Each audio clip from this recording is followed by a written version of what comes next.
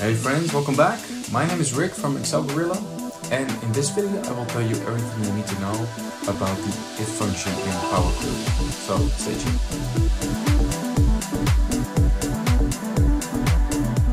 So I decided to record a video on the Power Query if function because when you just get started with Power Query, this is one of the things that might trouble you, and it's a very popular function to begin with. So things that you might bump into is differences between Excel. If you make any mistakes, perhaps the errors mean nothing to you. And also perhaps you just want to see how you can make nested if statements, different combination. Well, I got you covered in this video. Okay, welcome back. So I made a small data set that we can work with. And the things it shows is an order number, the packages that we're working with. So it can be each a pair or a packet. And I also show the unit price and the quantity. Now we're going to work with if statements to analyze a bit, if we can make different groupings, if we can make some additional information here. But before we get started with that, to start writing our first if function, let's make a custom column.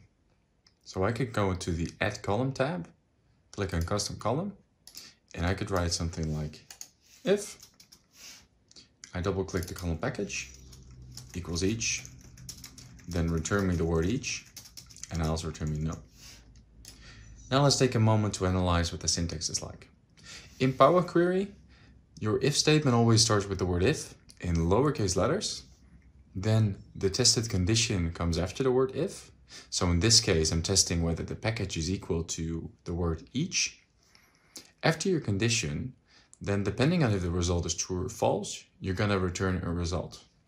So in this case, the result when the condition is true will be repeated after the word then. So the next word we write here in blue is the word then. So when the condition is true, we return the word each. And then if the result of the condition is false, we will return the word no. Let's make a short comparison with Microsoft Excel here. In Microsoft Excel, you would write something similar, but it would look like this. It would look like is if. Then we would write the same, package is each. You would write a comma. Then this would be returned if it was true, and no would be returned if it was false. So what are the differences with Microsoft Excel? The first difference is that the arguments in Power Query are separated with the words if, then, and else. And in Microsoft Excel, they are separated with commas. First difference. The beginning and the end of the if function in Power Query are also denoted by the words then and else, whereas in Microsoft Excel, there's parentheses in the beginning and the end. So that's two. And the third and most important one, I think, because a lot of people make these mistakes, is that Power Query is case sensitive. So the words are supposed to be written in lowercase, because if you write any uppercase here, you're going to get an error. So those are the main difference between Excel and Power Query. So let's see what happens if we press OK so you can actually see the results. We press OK, and you will see in the formula bar on the top that a formula is added that says each, and then it adds our statement. And once you get the hang of the M code, you're going to recognize what it's doing. So in this case, the each word denotes that it's going to repeat this code on each of the rows in your table. But you can still recognize what code you wrote here. Now, this is the basic syntax for an if function in Excel, in Power Query. But this is not the easiest way to write it if you have very simple if functions. So what we're going to do is we're also going to have a look at how we can do this using the conditional column button. So there's two ways in which you can add a custom column very easily. The first one we just did by adding custom column. The second one is done by clicking on conditional column in the Add Column tab. And when we click on this, you can first give it a name. So I could write here the each test. And what we'll do is we'll replicate the same formula. And what it does is it's going to first ask for your condition. So we're going to have a selection of our column name, the column name package. If it equals the word each, then I want it to return each. And if this is not true, we can write null. Some advantages of writing it like this. We don't have to look at the double quotes between the text because Power Query will recognize that it's a word. Also, it's very quick to write. You don't make any mistakes. And yeah, these are most of the benefits. So you don't really have to write the formula from scratch. Now, if you press OK, you're going to find that the edit formula in the top here is exactly the same as what we just did. So if I click back on the other one, each if package each, then each else no. And this one does just the same. Okay, so when you're working with very basic if statements, I would recommend using the add conditional column version. But very quickly you will notice that this will not really fulfill your needs for more complex statements. For example, we just did a statement. So let's get back to the other one. And the test is now just looking at the column package. And what it does is it does all kinds of tests. There's a column with operators and it can do something like, does it equal? Is it bigger than? Is it smaller than? Those are the easy operations. But what if you would want a condition that tests on two different columns? You won't be able to do that. Also, what you'll find is that if the condition is true, then as a result, in the last time we returned like a value, a hard-coded value which was text, you also have the option to select a column. So if the condition is true, you could also return the value of the cell that's on the same row in the other column. So I could also say like, I'd want to return the package. And instead of just hard coding the each word, it's now just going to return the word each that comes from the column package. So if I write OK, the if statement changes and it shows package. But this right away also shows a limitation that we have, because when the condition is true, we can return a value, we can return a column, and the third one we could return is a parameter. We don't have one now, that's why it's grayed out, but that's another option. But let's say at some point you'd want to return a formula. You'd want to say like, if the condition is true, I want to return the value in a column multiplied by 2. That's not possible at this moment. So to have more complex calculations, more complex if statements, you actually need to resort to the custom form functions. Okay. Now, enough with all this theory. So these are the two ways in which you can add your if statement. I'm gonna just show some examples that you could do. We're gonna add a new custom column. And the first test I'll do is with all the different operators that we have. Operators. So I could do something like, if the order number is bigger or equal than 5, then return me the value 1, else I want the value 2 returned. So you're seeing that one of the operators is bigger or equal to, and that works just fine. So changing this formula, you could either do it here, and you're gonna, oh, that's the first thing that's maybe good to know. I just wrote this formula in the custom column box, but if it's easy enough to translate it to the conditional column pop-up, then Power Query does it automatically for you. So you could change it there, but if you're comfortable enough, you can also change your formulas on top here. So instead of bigger or equal to, I could also write smaller or equal to. That's also an operator. There's operators that says equal. So if it equals 5, return me number 1. You could return something like does not equal. So that's the opposite.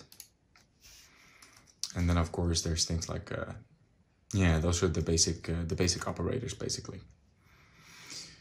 Now in many instances, a single if statement is not enough.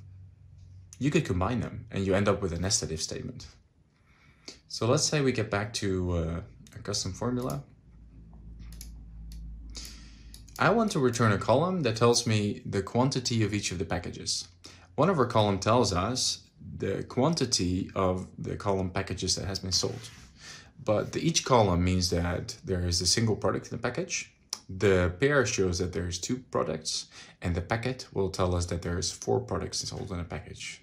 So let's imagine we want to create a column that shows us how many units are sold. we can start out by saying like, okay, if my package equals each, then I want it to return the number 1. Else, so normally we would now end our if statement. We could say, for example, no. If the package is each, then 1, else no. But perhaps you need more statements.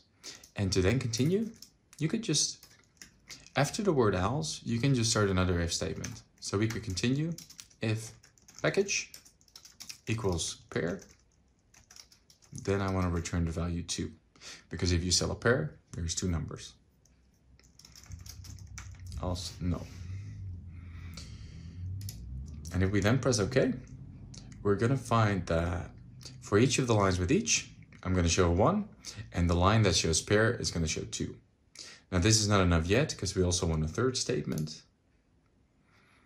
And as you can now see, it has been converted to the menu of the conditional statements. So let's just add the other clause there. There is a button here that lets you add another if statement. So if you press add clause, you can just press package. If it equals packet, then it's 4. And otherwise, if that's not the case, if the value is no. And that's how you can do it. So to make it a little bit more clear of what that looks like, the formula in the formula box would start with if package is each, then 1 else. We're going to have another if statement.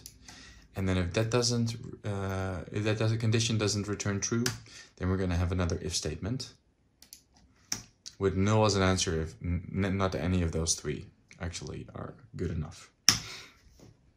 So that's how you can get started with nesting your if statements. Now, fair enough, that's fun. But how about if we want a bit more complex if statements?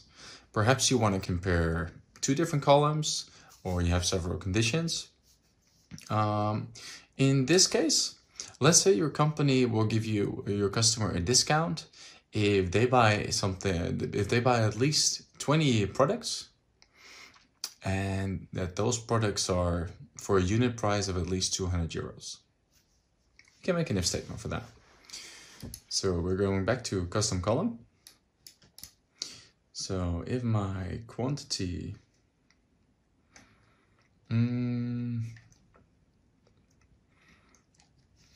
if the quantity sold is bigger or equal than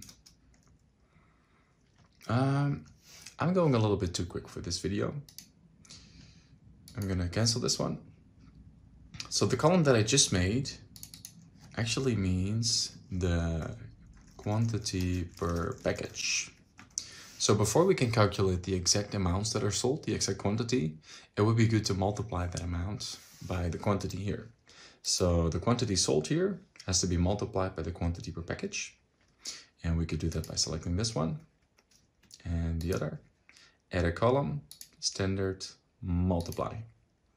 And the new column will be units sold. And now we're going to return that question that I just posed. If we sell at least 20 products for at least 200 euros per product, then we want to give a discount to our client. So how do we do that? We can add a custom column. So if our units sold is bigger or equal to 20, but now we want another condition here before it should return true. So we're going to have a look at the unit price and say that the unit price should at least be 200. And unit price is bigger or equal to 200. So this is our if condition. Now, if this is true, then I'm going to return the word discount, and else return the word no discount. So I'm forgetting the word if in the beginning here. Exactly. And just like this, we can call the column discount, question mark, and then we can press OK. Now to make it a bit easier, I could just space this to the next line. then discount, else no discount. So whereas with the if statements that we did before, we only checked for a single column, this one is now being checked on with multiple columns. Now, the first thing you might wonder is, does Power Query also translate this to the conditional column pop-up menu that we just looked at? And last time that happened automatically. So if we click on the wheel here, you're going to see that we still have that custom column box because those options are not available in the conditional column box. That's why. Okay, so now we tried this with the AND operator with some AND logic. But if we like, we could also do a test that says either the unit price needs to be bigger than 20, or the amount of units sold need to be bigger than 20, or the unit price needs to be more than 200. And just like the word AND, we can also add something like the word OR. And it's all in lowercase again. So if you replace the word AND by OR and press OK, you're going to see that more of the columns do now qualify for the discount. So we've had the operator AND and OR, and there's another one missing, which is the word NOT. Sometimes it's easier to just specify the word NOT instead of having to rewrite everything. So in this case, if you're interested in the opposite, you could also write like if NOT, and for myself I open the parenthesis, so I know that this expression should be negated. So if this is true, then it should not be true. And then if we press OK, everything will be reversed. And those are the easiest way to basically add AND, or NOT. There's one that I forgot to talk about, and it's about the IN equivalent in Power Query. In many formula languages, they have the IN equivalent to the IN function to basically check whether a column whether a list of values is available in a column. And that's not standard available with the description in, but we have an equivalent in Power Query for that. So let's say we're going to start with a new formula. Let's say we want to know whether these numbers, the order numbers in the beginning, we need to know whether we're looking at the order 3, 5, or 6. 3, 5, or 6. So I'll call this order 3, 5, or 6. We can start our if statement if order number is 3 or order number, let me just click, it's quicker, is 5 or order number equals 6. Then true, else false. So now we basically had to repeat our code all the time. And it's still manageable right now because we have 3 values. But let's imagine that you need 6 values or 7. So instead of having this, now somebody tells you like, no, I also need order 9 and order number, let's say 8 and 9. Then you'd have to continue this and write is equal to 8 or, oh, I need to write an or here as well, is equal to 9. And then again, your formula will work. But I'm going to show you now a way that will replicate the in function in all other languages. So instead of just having to repeat all this code, we could also remove all this. And in our if statement, we could say if list contains. And now what we're going to do is we're going to provide Power Query with a list, and it's going to check whether the column that we're going to compare is found, like the value in that column is found in the list we're providing. So I'm first going to provide a list that starts with an like a square bracket or a curly bracket, and then I go 3, 5, 6, 8, 9, close the curly bracket. And then it's going to compare in this column whether it finds any of those values, or the other way around, is going to try to find the value of order number in the list that we provide. So if it's true that the order number is found in this list, then it returns true, and otherwise it returns false. And just like that, you are actually able to replicate the in function in Power Query. So make use of that. Now, this is most that you need to know to work with Power Query's if statements. One thing I'd like to show still is that you can also return a formula. So let's say the result would be false. You could say, I wanted to return the order number multiplied by 2 for whatever reason. And you're going to see that you can even add a formula in the end. This was not possible in the conditional column menu, but right here is just fine. And with that, I think I can round off the example if statements. There's one topic I'd still like to delve into, and is the errors that you can get. Because the errors in Power Query are not very clear, especially around the if statements. So let's see what kind of errors you could get. Earlier on, we had some basic if statements. So for example, let's start from scratch. If I would want to write a custom column, I could write if package equals each, then 1 else 2. So far in the bottom of the screen, you can see that it says no syntax errors have been detected. If I would now write a capital letter here, if, you're going to find in the bottom that it says token E of expected. I, up to today, still don't know what that means. But just know that when this happens, it could be because you have capitalized part of your if statement. Now, this is all great, but if I would just add this as a custom column here to say like error. Okay. I'm going to call this error. So we try to, I first showed you the error in the custom column box, but let's say I would change this word if to capital letters up here. So instead of in the custom column box, I'm doing it in the formula bar. We can press enter. And now all of a sudden, we don't find the E of expected, but we get the result saying expression syntax error, token, comma, expected. So it's suggesting to us, first of all, that the syntax isn't good. Okay, fair enough. But then it's telling us that it's expecting a comma somewhere. And this simply is not the reason why we have an error. Because the biggest error here is that we want to write an if statement. So those are two errors that you can bump into. Let's have a look at the third error. So let's say we have a formula and we write each if package equals each. Then we do this. But perhaps at some point you actually wanted to write an end statement or an or. So I could write the word end.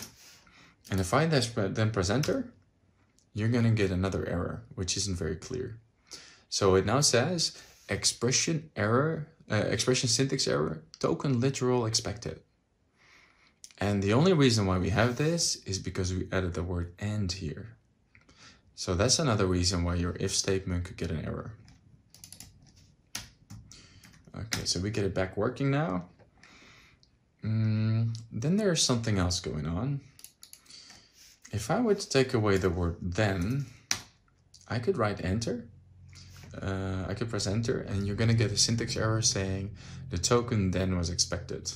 And this error is fairly clear. So now I know that the word then should be here, fixed. And the same happens if you take away the word else.